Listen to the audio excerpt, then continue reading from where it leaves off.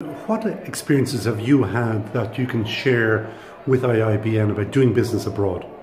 I spent 10 years in the Middle East, Conall, and obviously being a very different culture to Ireland, I had a lot of learning that I needed to do, and the cultural awareness was played a big part in me being able to find common ground with the Omanis.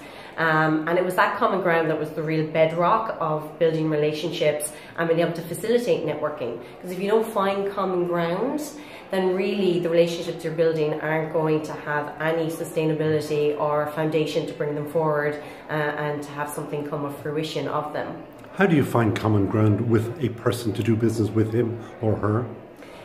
Educate yourself. You know, whatever the culture it is, you've got to understand what it is, what are their values, you know, what are the things that make them tick, what is important to them on a personal and professional, social basis. If you understand those, you'll learn very quickly that actually they're more like you than you realise, and the common ground just appears.